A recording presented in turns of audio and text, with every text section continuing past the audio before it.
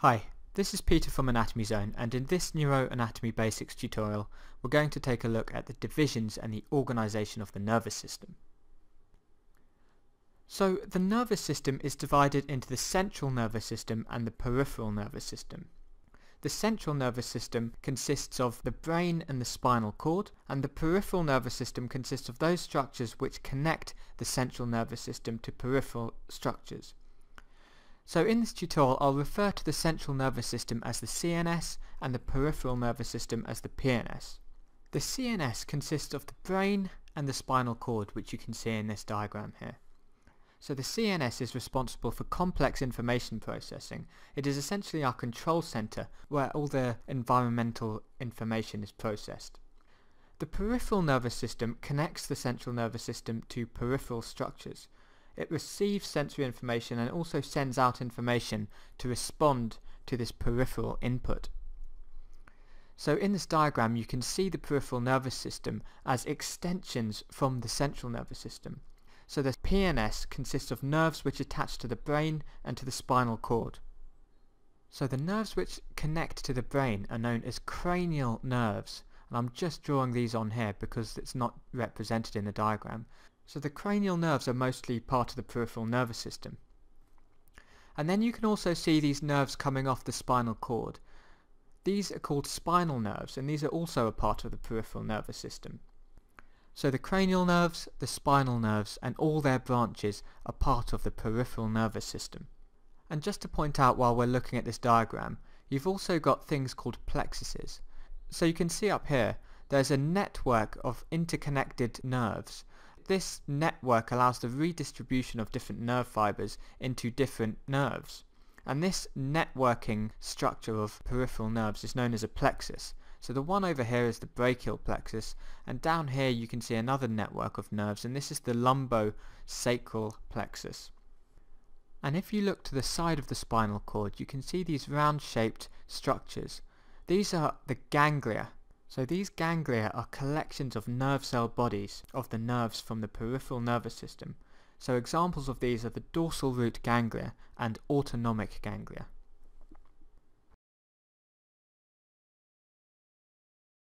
So before we move on, let's just take a look at the various divisions of the central nervous system. So as you know, it consists of the spinal cord and the brain. The brain can be broken down into various different components based on how it develops in embryological life. So what you've got is the forebrain, the midbrain, and the hindbrain. And unfortunately they do have some confusing names. So the hindbrain is called the rhombencephalon, the midbrain is called the mesencephalon, and the forebrain is called the prosencephalon. So it all comes from Greek words. Now the hindbrain can be broken down further into the myelencephalon and the metencephalon.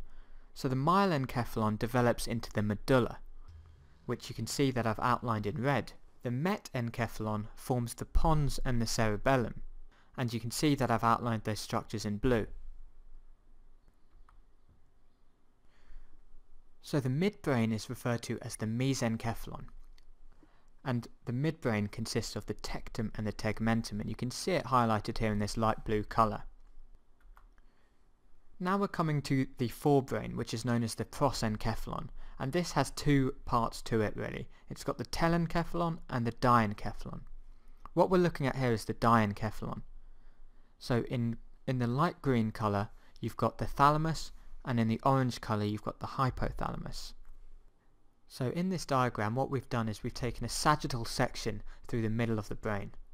So the telencephalon is essentially the cerebrum, which encompasses the cerebral cortex and the subcortical structures like the basal ganglia, the hippocampus, and the amygdala. So I've just outlined that in red. So that's a brief run through the basic anatomical organisation of the central nervous system. So having taken a look at the central nervous system, let's return to the peripheral nervous system and look at how this is split up. Essentially you've got two parts to it. You've got the somatic part and the autonomic part. So the autonomic part can then be further subdivided into the parasympathetic, the sympathetic, and the enteric nervous system. And within these components of the peripheral nervous system, you've also got sensory and motor divisions. So the somatic nervous system is responsible for conscious perception and voluntary motor responses. So it's responsible for contraction of skeletal muscle. The autonomic nervous system, on the other hand, is responsible for the involuntary control of the body. So it's involved in maintaining our internal environment and maintaining homeostasis. It regulates that internal environment and keeps everything under control. So to just talk about the autonomic nervous system in a little bit more detail, autonomic comes from the Greek meaning self-governing. So auto means self and nomos means law. What the autonomic nervous system does is it detects and monitors changes in the activity of the viscera, and it can help to control them. It supplies and innervates things like the cardiac and smooth muscle, as well as glands and their secretions. So as I mentioned before, you've got some subdivisions of the autonomic nervous system, and these subdivisions tend to do opposite things to each other, and in this respect they're antagonistic. So the two main components are the parasympathetic and the sympathetic nervous system. So the parasympathetic nervous system is involved in resting and digesting, whereas the sympathetic nervous system is involved in the fight and flight response. So parasympathetic, rest and digest, sympathetic, fight and flight.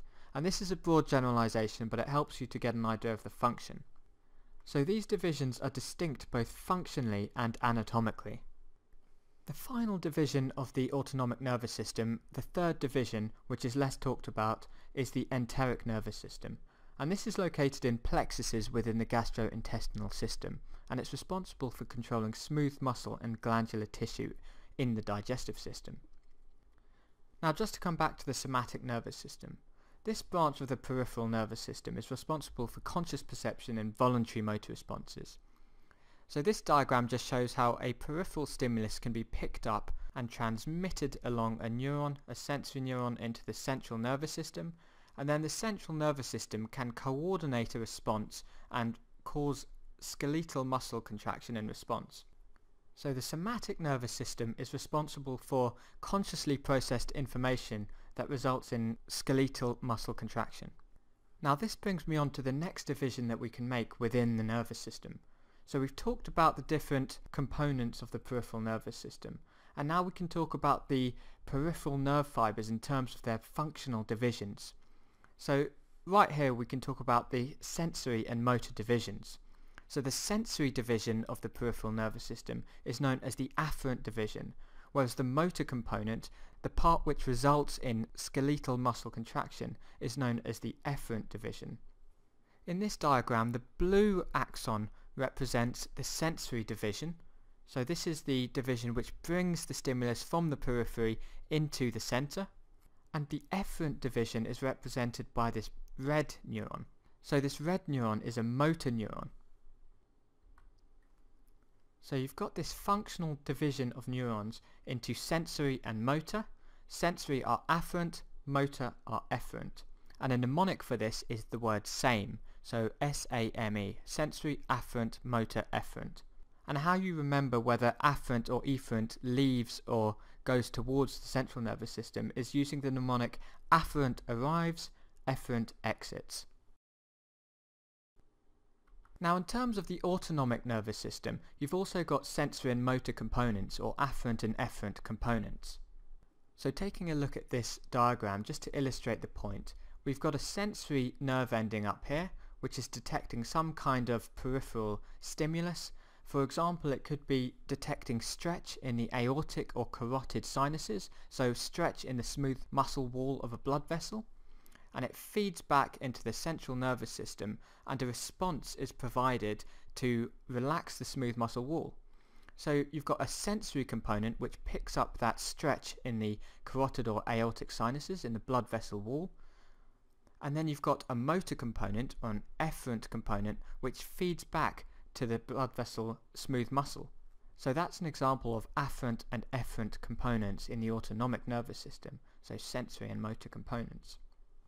Other words used to describe functional divisions in peripheral nerves are somatic and visceral. So somatic just refers to skin and muscles, and visceral refers to nerves innervating internal organs. So there's a few words now that we've used to describe the functional divisions of peripheral nerve fibers. sensory and motor, synonymous with afferent and efferent, and now we've talked about somatic and visceral, relating to skin and muscles and internal organs, respectively. When you talk about cranial nerves, another element is thrown in. You actually have nerve fibres in the head which convey information relating to the special senses. So now you've got taste, smell, vision, hearing and balance thrown into the mix.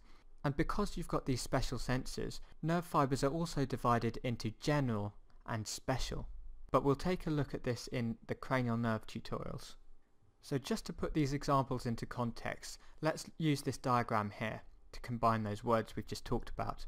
So this is a nerve picking up a peripheral stimulus, for example from the blood vessel wall, the stretch receptors in a blood vessel wall.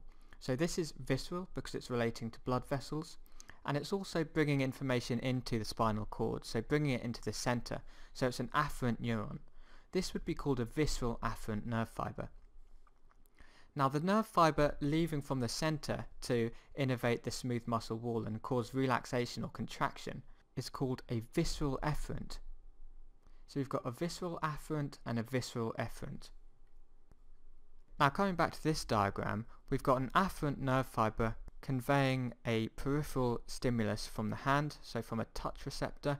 So this is a somatic afferent. And then you've got this nerve fiber which begins in the ventral horn of the grey matter of the spinal cord, and it innervates skeletal muscle. So this is a motor neuron and it's efferent. So this is a somatic efferent. So we've got a somatic afferent and a somatic efferent fiber, or a motor fiber. So that's an overview of the divisions of the nervous system. If you have found this video helpful, please click the like button, subscribe to our channel, and make sure you check out some more of our videos. Thank you for watching.